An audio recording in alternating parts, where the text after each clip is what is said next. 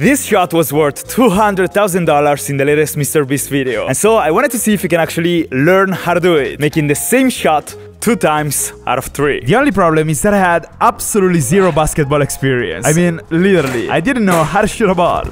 Nope, I don't know what I'm doing. So, if I wanted to achieve the final goal, I had to start from the basics. The classic free throw. And only after that, work my way up to the half-court one. The average NBA success rate for a free throw is 73%. That means making 7 shots out of 10. While I currently make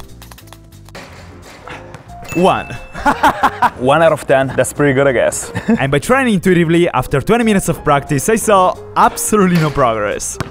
I need to get the theory down. Because shooting the ball soccer style isn't probably the best method to do it. So after watching a few tutorials, I tried again. This time with a completely different hand placement and lift path. Feet and legs need to give balance. One foot slightly in front of the other. The hand should face directly the target and the elbow has to be tucked in against the ribs. Now there is only the finish left and the movement is completely different to what I was doing. I was pushing the ball with the arm, but here the fingers has to do the job. And the arm has to go right up, almost vertically.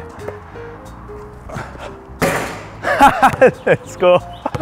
It really works. Don't get me wrong, I still failed most of the times and I wasn't even sure if I was applying the theory the right way, but I kept trying. And by the way, I'm doing all this just because I want to actually learn to shoot, to get a 3-point shot, to get a half-court shot.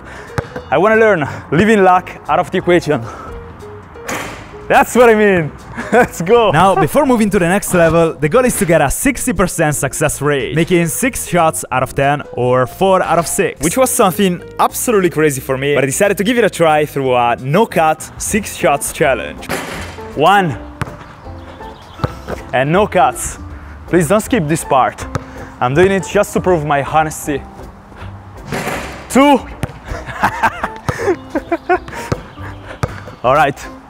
2 more.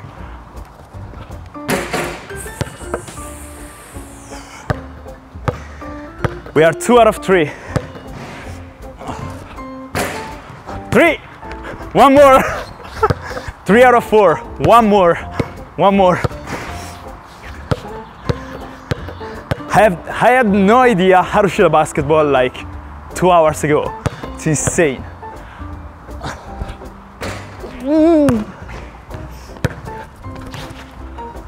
How much is it? 3 out of 5. So if I make this one, the challenge is gonna be done. I need to make it.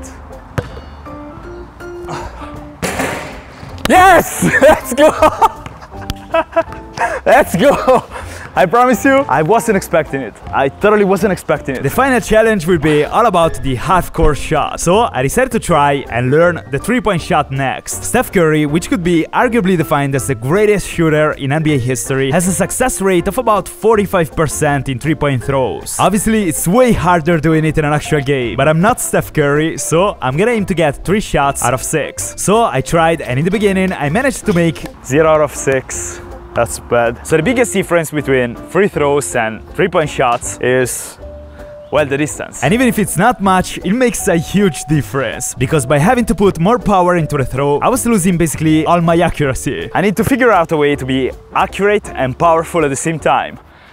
Sounds easy. And as usual, I did the only thing you can do when you're bad at something.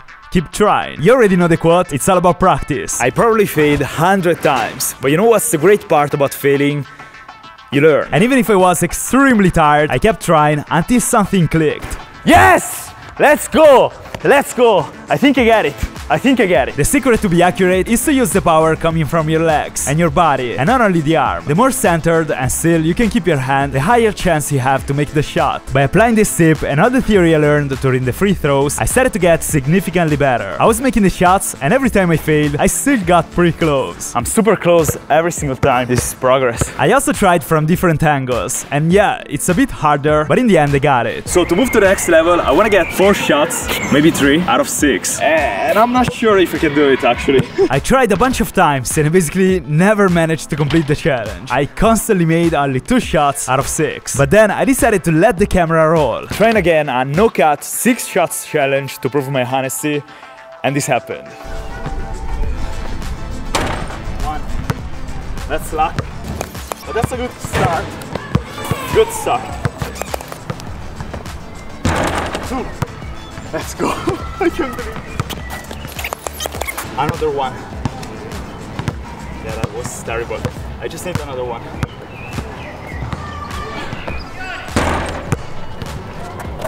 Two out of three.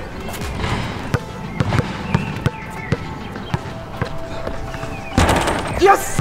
Let's go, let's go. I don't even know how many shots I can get out of 6. 3 out of 4 is by far the best results I got ever. So yeah, let's move to the next challenge. And now things will get seriously hard. Because I wanted to make a half-court shot at least 2 times out of 3. And that's borderline impossible for me. Anyways, I rented an entire basketball court to be as accurate as possible with the challenge. But as soon as I tried, I quickly realized that by simply throwing from half-court, there was no way I could reach the basket. The key to complete this challenge is to run before throwing the ball. I almost got it there, by the way. The only problem is that this way my accuracy was all over the place. So I started watching a bunch of videos of people making the half-court shot, and slowly, really slowly, I started to understand how to do it. Oh my... We're getting there, we're getting there. I'm losing liters of water, but as I said before, I don't want to be lucky. I want to actually learn how to do it and be consistent. I mean, as consistent as you can be. Okay. I tried a bunch of times, and after 30 minutes, the scary thing is that I couldn't even make a single half-court shot. So making 2 of them out of 3 shots seemed literally impossible. I tried changing the style of the throw, changing the run-up length and the speed, but absolutely nothing worked. Until this moment. And my face was like, I kept trying even if I was insanely tired and sweaty. For 2 hours I continuously hit the ring or got extremely close, and every single time I managed to make a shot, then for some reason I lost focus and I failed for 10 times straight. And that's why mentally this is probably one of the harder skills or challenges I tried on this channel. Yes! Yes! I felt extremely close after getting 1 shot, but then I consistently saw everything disappear every single time, and I had to start from 0 after failing the next 2 shots. No! My body was reaching its limit. I was literally exhausted. My god! Yes! I'm so freaking tired, guys. I just want to make it... I just want to make a second shot. That's all I want. But then for the 1000th time, I failed the next shot, and the next one after that. And I'm not gonna lie, I seriously thought about giving up. But then suddenly, something clicked, and I started making shots way more frequently. Like, by a lot. Oh yes! I made 1 shot. Oh my god. I made 4 shots. 4 shots in the last 5 minutes. I need 1 more. I'm so exhausted. I just need 1 more. Please. 1 more. 1 more. And the same way it happened 1,000 times before, I failed the next one. This is so impossible. But if there is one thing that I know for sure, is that perseverance and practice in the end really do the job. I put everything I had left into this shot, and then this happened.